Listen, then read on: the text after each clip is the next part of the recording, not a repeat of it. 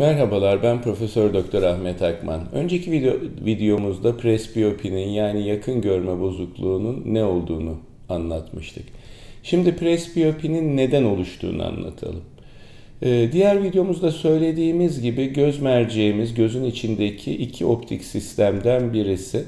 Bu mercek uzakta görürken yakına bakmak için kasının kasılması sonunda gevşiyor ve ön arka uzunluğu çapıyor. Çapı artıyor ve daha kuvvetli hale geliyor. Böylece yakını odaklıyor. Sonuçta yakını görebilmek için daha kuvvetli bir optik güce ihtiyacımız var. Göz merceğimizde kasın kasılması ve ön arka çapının artmasıyla yakına bakarken yaklaşık 2,5-3 numaralık ek bir güç üretebiliyor. Böylece uzakta bozukluğu olmayan 0 numara gözler 30'lu 40'lı yaşlara kadar o 3 numaralık güçle 30 santimde görebiliyorlar.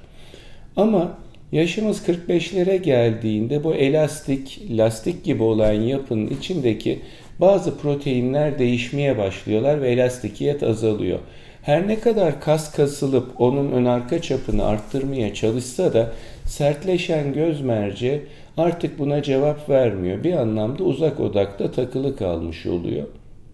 Böyle olunca 45'li yaşlarda yaklaşık 1,5, 50'de 2, 55'te 2,5'luk ek gücü sağlayamıyor.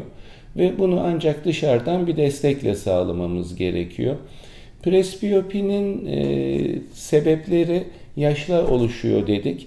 Hastalarımız bize hep soruyorlar işte çok okudum ondan olur mu, şunu yaptım ondan olur mu, bundan olur mu? Hayır. Bütün insanlar aslında benzer yaratılmışlar. Aynı genetik yapımız var. Sırf biz değil.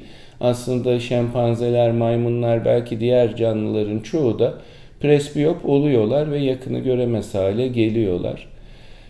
Bu mercekteki değişimleri geri döndüren herhangi bir ilaç, bir damla yok.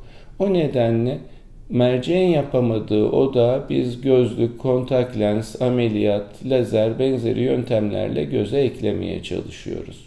Sonuç olarak presbiyopi göz merceğinin sertleşmesi sonucu yakını odaklamasını kaybetmesi.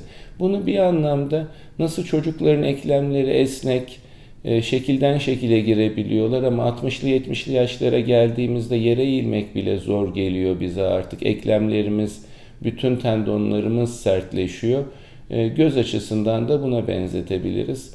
Üzülmeye gerek yok. Ne mutlu o yaşlara gelebildiysek. Kalın sağlıcakla.